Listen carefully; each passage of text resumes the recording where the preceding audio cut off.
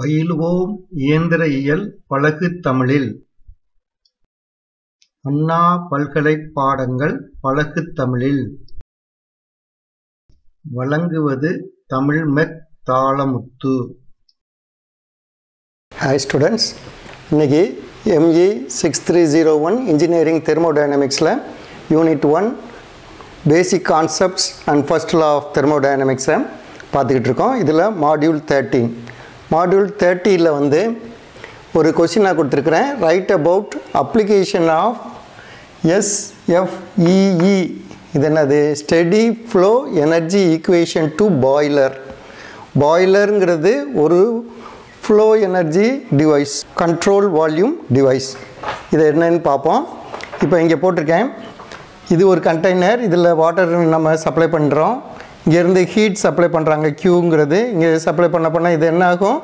Now it is in liquid ஸ்டேட்டில் இருக்குது. Liquid ஃபேஸ்லேருந்து steam, that is gaseous ஸ்டேட்டாக வேப்பராக convert ஆகி இங்கே வெளியே போகுது. இந்த ஸ்டீம் தான் யூஸ் பண்ணி டர்பைன்ஸ்லாம் ரன் பண்ண வைக்கிறாங்க. அங்கே வந்து it is converted into mechanical energy. இங்கே வந்து இது வந்து ஜஸ்ட் ஒரு ஃபேஸாக மட்டும் மாறுது. அதனால் இதில் வந்து வாட்டர் வந்து ஸ்டீமாக கன்வெர்ட் ஆகுது. Boiler is a device which generates high pressure steam. இப்போ சாதாரணமாக டீ கடையிலலாம் பார்த்துருப்பா, சின்ன பாய்லர் வச்சுருப்பாங்க. அங்கெல்லாம் ஹாட் வாட்டருக்காக தான் வச்சுருக்குறாங்க, ஸ்டீமுக்காக இல்லை. இது வந்து high pressure steam. It will act as a pure substance. நம்ம பியூர் சப்ஸ்டன்ஸுங்கிறது நீ ஃபிசிக்ஸில் எல்லாம் படிச்சிருப்பேன். அதனால் அது மாதிரி இது it will obey the PV equal to MRT அப்படிங்கிற இந்த லாவை ஒபே பண்ணக்கூடிய இது பூராமே பியூர் சப்ஸ்டன்ஸ்னு எடுத்துக்கலாம். இது ஸ்டீம் வந்து பியூர் சப்ஸ்டன்ஸை ஒர்க் பண்ணுறதுனால இதை ஜென்ரேட் பண்ணி இதிலிருந்து மெக்கானிக்கல் ஒர்க்காக கன்வெர்ட் பண்ணுறாங்க. Okay. Boiler is a device which generates high pressure steam by supplying heat to water. வாட்டருக்கு ஹீட்டை சப்ளை பண்ணி தான் இந்த ஸ்டீமை ஜென்ரேட் பண்ணுறாங்க. இந்த heat energy is stored in the steam. இப்போ இந்த ஹீட் போனதெல்லாம் என்ன ஆகுது? வாட்டர் லிக்விட் ஸ்டேஜிலேருந்து வேப்பர் ஸ்டேஜாக மாறி இருக்குது. அந்த வேப்பர் ஸ்டேஜில் தான் அந்த ஹீட் எனர்ஜிலாம் உள்ளே இருக்குது, ஸ்டோர் ஆகியிருக்கு. இந்த steam internal energy U and flow energy exist due to the moment of steam. இந்த ஸ்டீமில் வந்து இன்டர்னல் எனர்ஜி இருக்குது, U இருக்குது. அதில் ஃப்ளோ எனர்ஜி நம்ம FEன்னு படித்தோம் இந்த இதில் ஃபார்முலாவில். FE இந்த H தட் இஸ் என்தால்பி, அது ரெண்டும் இருக்குது. PE இது வந்து potential energy, KE கினெட்டிக் energy or negligible. இதெல்லாம் நெக்லிஜிபிளாக இருக்குது. பொட்டன்ஷியல் எனர்ஜிங்கிறது என்னது? ஹைட்டை பொறுத்து. இது ஒரே ஹைட்டில் தான் இன்புட் அவுட்புட் இருக்குது, அதனால் அது நெக்லிஜிபிள். அதே மாதிரி இதுக்குள்ளே வந்து எந்த மூமெண்ட்டும் இல்லை. ஸ்டீம் வந்து மூவ் ஆகலாம் இல்லை, உள்ள கண்டெய்னரில் இருக்குது. அதனால் அதுக்கு வெலாசிட்டி ஒன்றும் இல்லை, அதனால் அதுவும் 0 ஆயிடுது. இங்கே மீதி இருக்கிறது வந்து என்தால்பி இருக்குது, ஹீட் இருக்குது.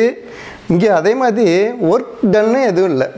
அங்கே அது ஒர்க்கு எதுவும் அப்சார்ப் பண்ணவும் இல்லை, கொடுக்கவும் இல்லை. அதையும் இங்கே போட்டிருக்கு. W is equal to 0 since neither work is developed. இங்கே ஒர்க்கு எதுவும் டெவலப் ஆகவும் இல்லை, அது அப்சார்ப் பண்ணி வேறு எதாவது கன்வெர்ட் பண்ணவும் இல்லை.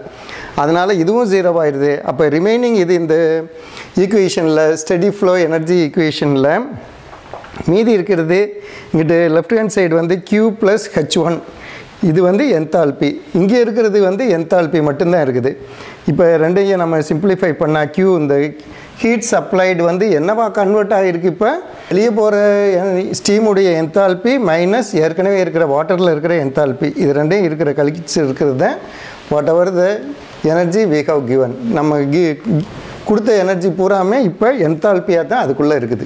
அதனால தான் இந்த ஸ்டீம் வந்து ஹைலி ஒர்க்கபிள் கேஸாக நம்ம யூஸ் பண்ணுறோம். அந்த வேப்பரை வந்து இவ்வளோ பெரிய ஈக்குவேஷன் வந்து இப்போ சின்ன ஈக்குவேஷன் ஆயிடுச்சு. இதுதான் இப்போ FEEக்கான ஈக்குவேஷன்.